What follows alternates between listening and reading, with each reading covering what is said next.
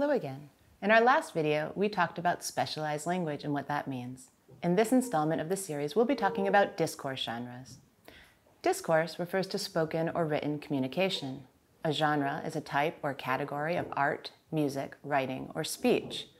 When we use the term discourse genre in a university context, we're referring to a specific type of written or spoken communication, such as an academic presentation or a laboratory report. You could say then that a discourse genre is a type of text, usually, although not exclusively, a written one.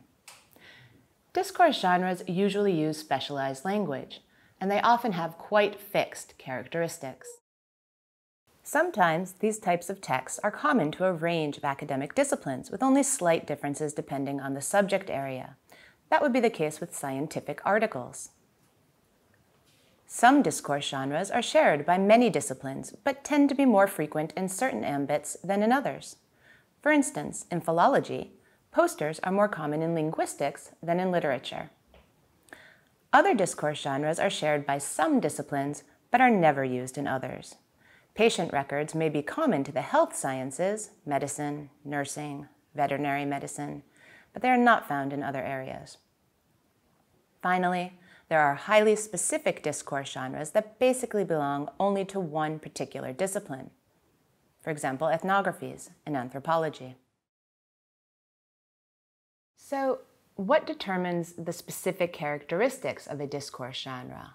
Well, in addition to cultural and linguistic factors, discourse genres can be shaped and controlled by different institutions and organizations.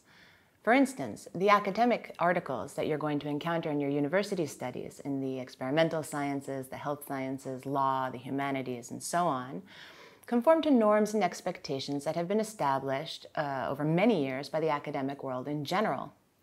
However, they also meet the specific requirements of each discipline.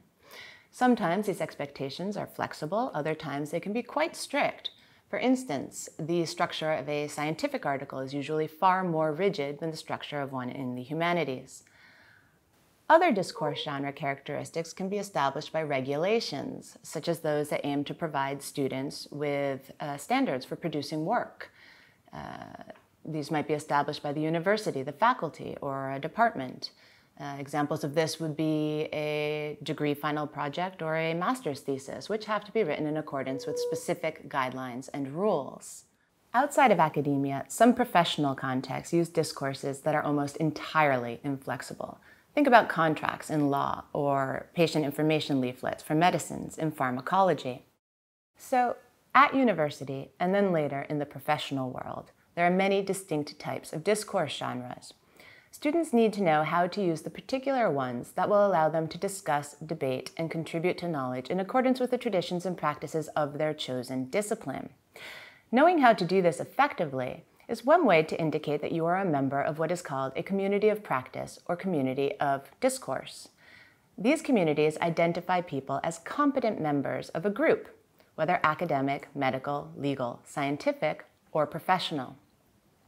If you are not an effective user of the discourse genres for your specific discipline, that is, if you are not both an effective consumer and producer of those genres, and if your academic language is not in line with what is expected in your discipline, it will almost certainly affect your ability to participate fully in it.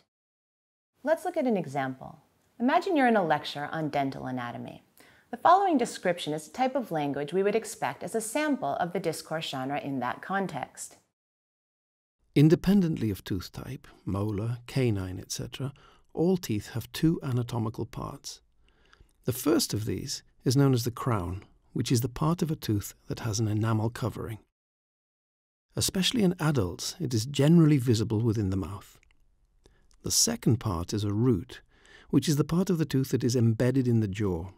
It anchors the tooth into its osseous socket and is normally not visible.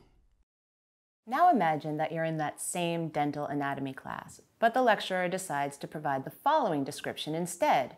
Students might understandably feel that the discourse wasn't appropriate. So, yeah, There's basically two bits to any tooth, whether we're talking about the ones you use for chewing, those Dracula fangs at the side of your mouth, those big beaver-like chompers we use for cutting right up here at the front. We've got the top bit, which can be pearly white or scuzzy brown, depending on how often you brush, and then this gnarly root that goes right down into your jawbone. Thank God you can't usually see that, am I right?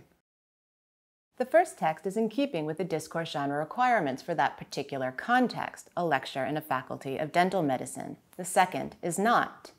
And while they convey the same information, the effect is distinct. The first text underscores the professional nature of the speaker. The second text is too informal and could lead people to draw negative conclusions regarding the speaker's competence and ability. In the same way then, if you are asked by your teacher for a class assignment, let's say, to give an oral or written presentation on a specific topic in your field, you will have to do it in line with the conventions and expectations of your specific discipline.